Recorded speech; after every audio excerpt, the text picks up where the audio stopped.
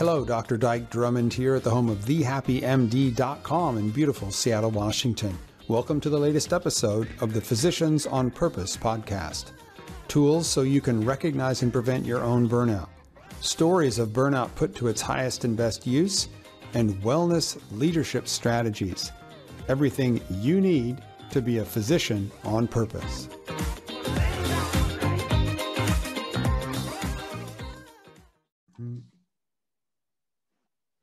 Hey, this is Dyke Drummond at the home of The Happy MD in beautiful Seattle, Washington, with the latest edition of the Physicians on Purpose podcast. I'm back with a previous guest, Amandip Sidhu from doctors-in-distress.org.uk, who founded his charity in the wake of the tragedy of his older brother's suicide. Older brother's a cardiologist, to make a difference on the prevention side to hopefully help doctors before they're in crisis, and has had a very successful run with the charity over the last 3 years. So you were founded in what, 2018?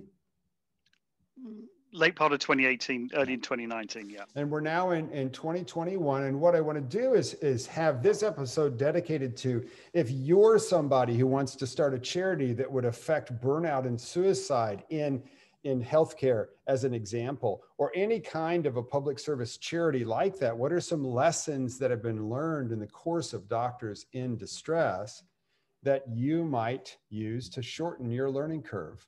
So if you could, Amandip, if you could just share with us how you got started, how you decided where to focus, what do you feel are some of the success factors that you've learned along the way, and some of the times you crashed and burned and learned a lesson there too? Sure. Okay. First of all, thanks for having me back on another episode. Really enjoyed the last one. So hopefully we'll get a productive session here. So the reason I started the charity, I think, as I explained previously, but very briefly, was following the suicide of my older brother, Jagdip Sidhu, in November 2018. I decided very quickly that I wanted to do something that was meaningful, impactful, primarily to make sure that what happened didn't happen to others. And so the first starting point that I had, actually perversely, was coming up with a name. And I don't know why it happened, but it was just one of those sort of creative moments. And I think it was about 3:30 in the morning on a Monday. I just randomly woke up and thought, right, what am I going to call this? And I just called it Doctors in Distress. So the first thing I actually did was, as you do, is to buy the domain name. And yes. I realized that before you do anything, don't even decide what it's going to do or how it's going to work. Just go out and buy the website. So that's tip number one. The Absolutely. First thing you do when you have a name idea is go see if the URL is available. Absolutely. So that's the first thing I did. And I literally did it there and then on my mobile phone. So right. I think looking back, it only cost me the equivalent of $10 a year or something. So I knew I found something that nobody else wanted, and I thought, okay, great. So that's a great investment to start off with. So didn't need to make a huge upfront investment.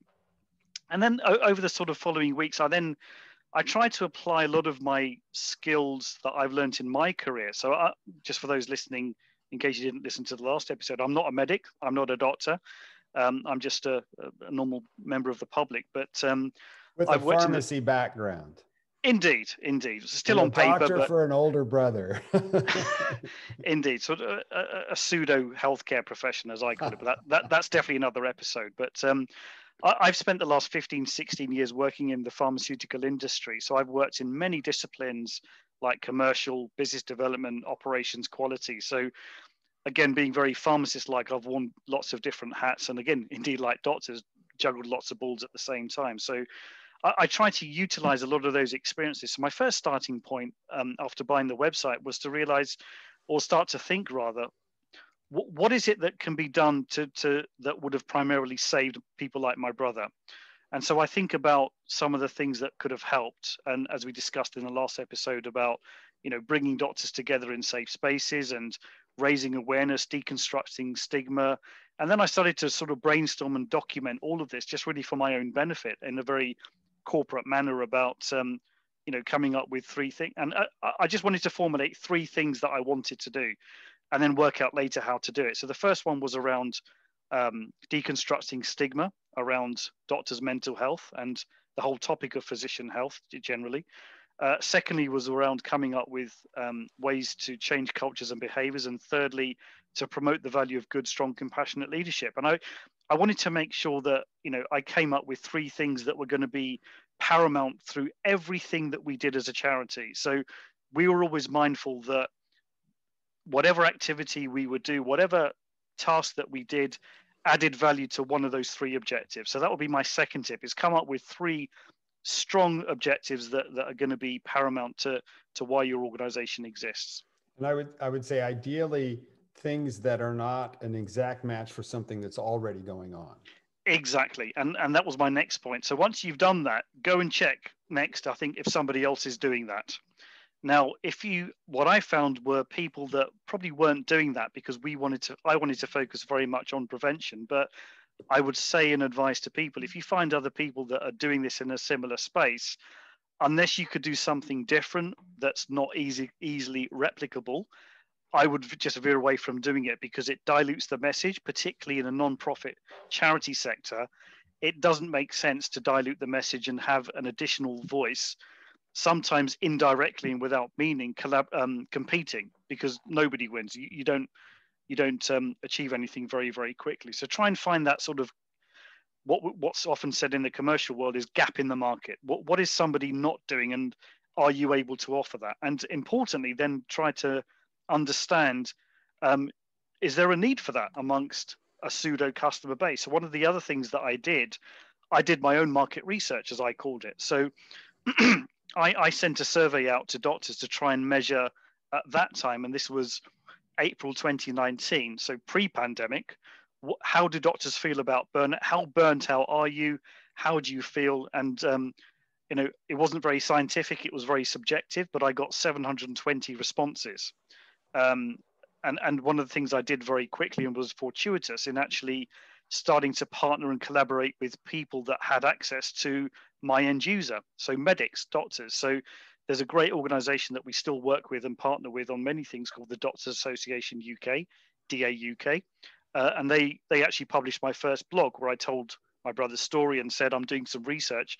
I'd really appreciate your views because this will feed into a charity that will actually have impact and do things to help alleviate. So I got an absolute swathe of feedback, both in my 10 questions and lots of free text with lots of 4-letter words about how people were feeling. So it really brought to life, I guess, sort of a live measurement. And I know that's a very medical thing to do, is because I know that's very much in training of presenting with a problem, investigate, measure, and then treat.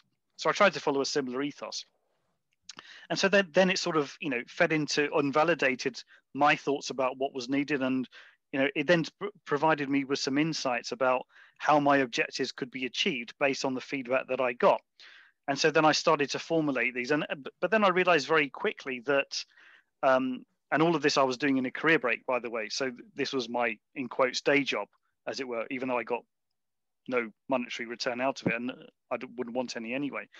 But I realized very quickly that in order to have any meaningful impact in what I wanted to do, I needed to bring in the right people. And again, I tried to sort of take a lot of parallels. What I've learned from the business world is very often the entrepreneur, the founder of something, may not always be the right person to help take that forward. So I then started to research who else is active in this space. Are they doing what I'm doing? And if not, let's collaborate and have a conversation. So I brought in, first of all, Dame, Professor Claire Gerarda. She has a very long title because she's won so many accolades, but she's, I think, as we mentioned in the previous episode, a very well-known advocate of physician health. And I realized very quickly with the links that she had and the relationships that she had both within the medical systems, the health systems, and particularly at government level, that could really, start the charity off in a very, very good way. And then we really just applied good business principles. So we brought in people that we knew would add value. And one of the first people that joined us, we put in place an executive function. So we had a CEO. And just before this time, I set the charity up through our legal regulator. And it was a complete unknown for me. I've never done anything like this before. So I learned along the way of what needs to be done. And every country I know has its own process. But I would advise, if you know someone who's been through that process, to just tap into their knowledge and learn what you can. I unfortunately didn't have that, and I think probably just by a sheer fluke and by good luck, I managed to navigate the legal and regulatory pathway for registering a charity very well off my own back. So I was quite lucky in that regard.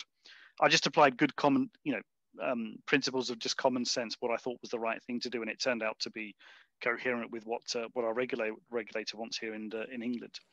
So I set up I guess a framework and a starting point, and then just bringing in the right people is really, really important. And it's important as well, and something that I found with the charity is, if people believe in the mission and they understand what you're there to do, and they understand the impact of what it does, they're very, very bought into the message and will do everything that they can to deliver that. And I think the fact that I started this charity based off a personal tragedy strikes a chord and a resonance with a lot of people. And as I do, podcasts like these or other engagement events, it just reminds me sort of how poignant and impactful what we do is, and how important it is to a lot of people. And that's delivered and shown through the hard work of the team.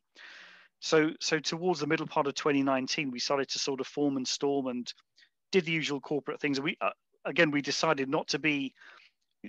We had I think charities really have two choices. One, to be sort of a back of the house, in the bedroom type of hobby or something. But we made a very conscious decision, because of the nature of the topic and the importance of it particularly. We wanted to be very grown up and have something that we knew was going to be successful and exist in many years to come.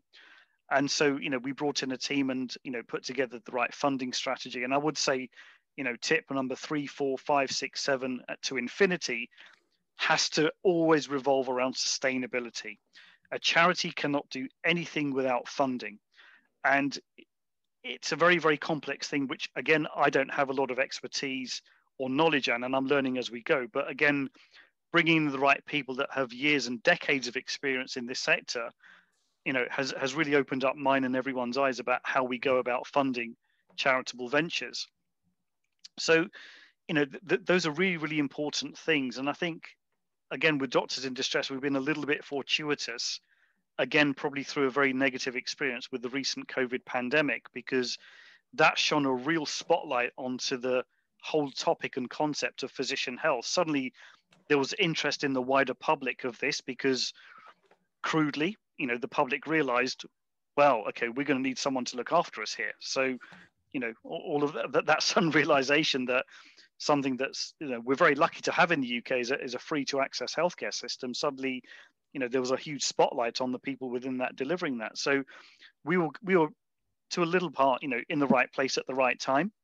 And so that's been quite fortuitous. So, there is sometimes a little bit of luck involved, but, ultimately something that I'm learning and starting to see from the team and what we do, through determination, hard work, and belief in the vision and what you want to achieve, it will slowly start to realize itself into being something that's successful. And I always like to throw the statistic out there that, since I started this charity 2 and a bit some years ago, I've actually had 4 doctors message me privately, because we're a suicide prevention charity primarily, and say, because of what you do and because of the case of your brother, etc., I didn't end up taking my own life. And that's really important, to have that validation from the people that you're trying to help, to say, actually, what you guys are doing is meaningful, because that feedback like that keeps me going. And that's been a huge validation to say, tick, yeah, what I envisaged and what I set out to do is being achieved to some degree, and it's helping one person. So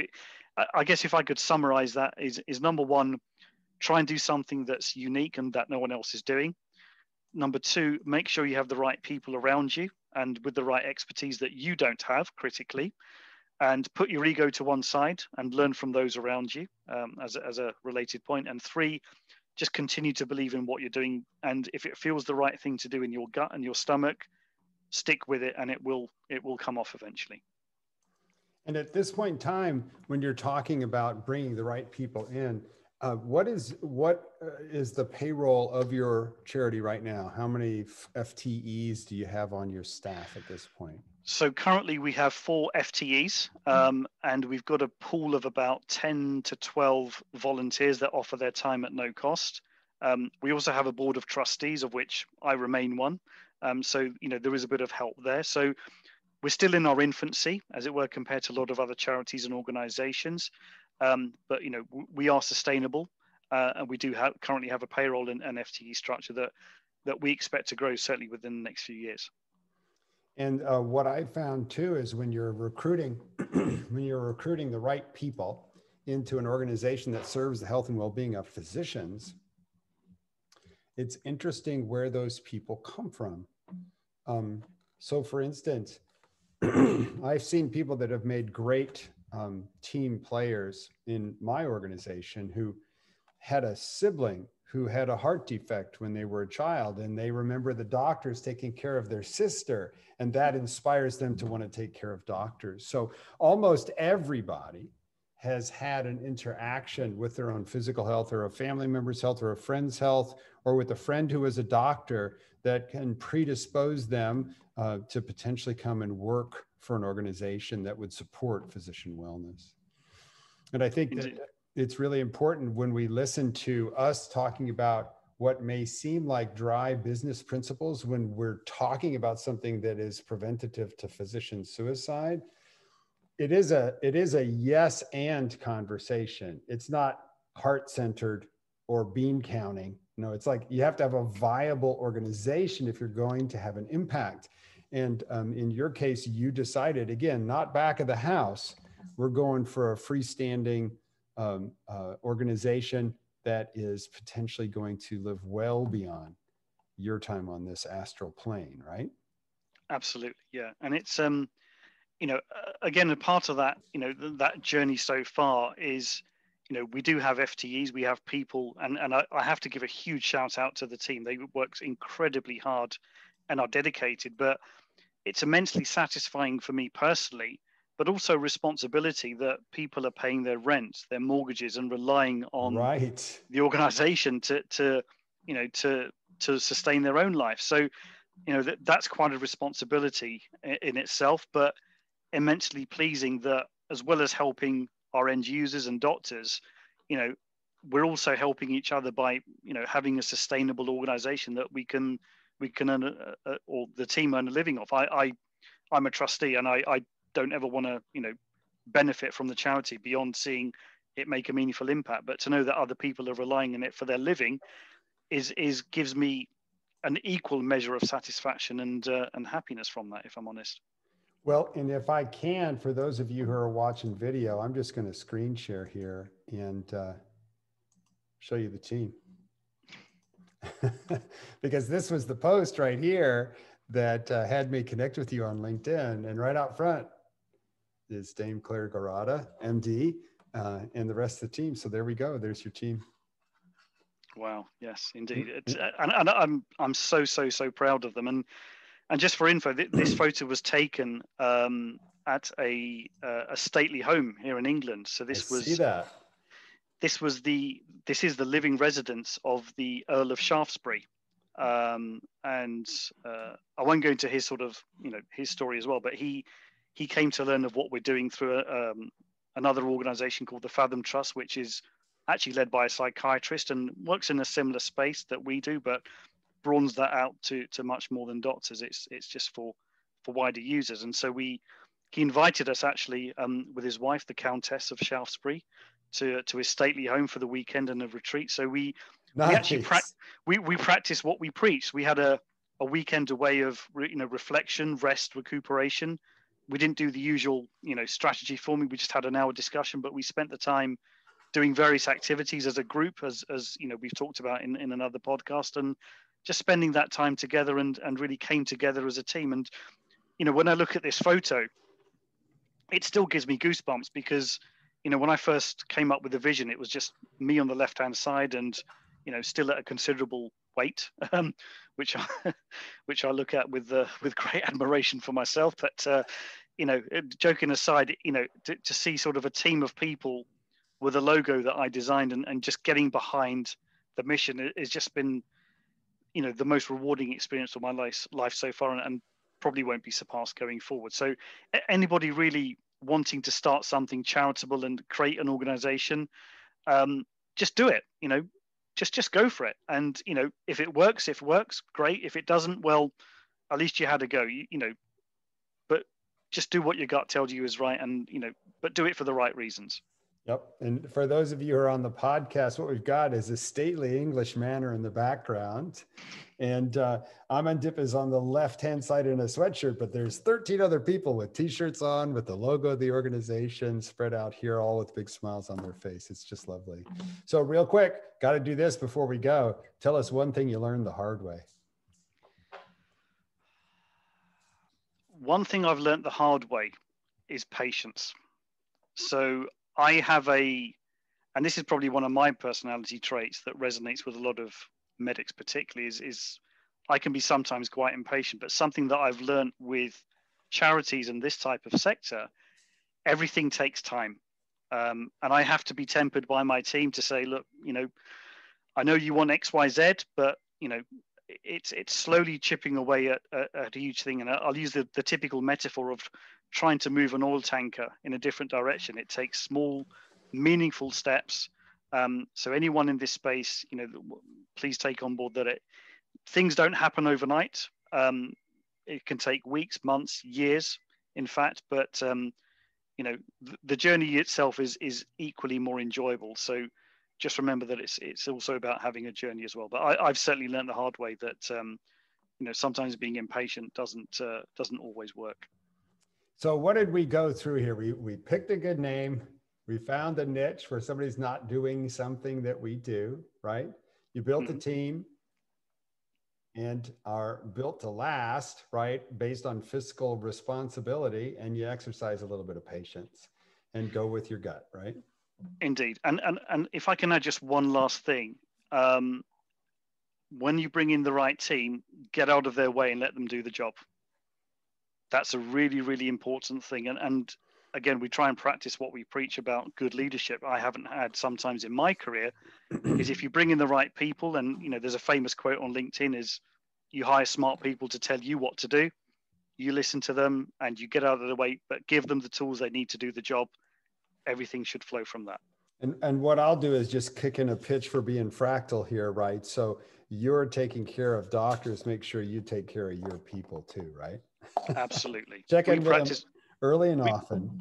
Yeah, we practice what we preach. Right on, right on. Any other last tips for anybody who wants to start a charitable organization to support anything in healthcare?